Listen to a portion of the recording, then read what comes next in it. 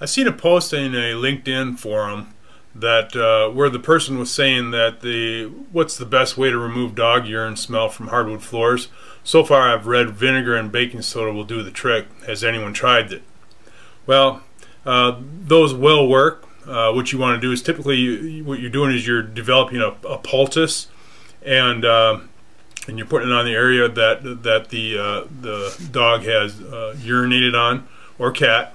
And so the best way to do that is to just use your baking soda and sprinkle it right on the area where they had urinated, and then let it sit. In some cases, you can always take a piece of plastic and tape it down around the edges.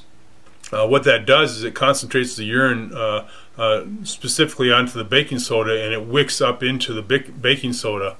Now the problem that you may have, it might not remove it if the wood floor does not have adequate floor finish on it. So if the urine has penetrated into the wood, well, now you've even got a tougher problem to deal with, and it might take multiple applications to get that urine smell out of there. Your last resort would be to actually use an ozone machine after you've done your poultice multiple times and tried to extract as much urine as you can. But then you're gonna have to set up an ozone generator and ozone the area, and the ozone will penetrate into the wood and go after the urine molecules and destroy them.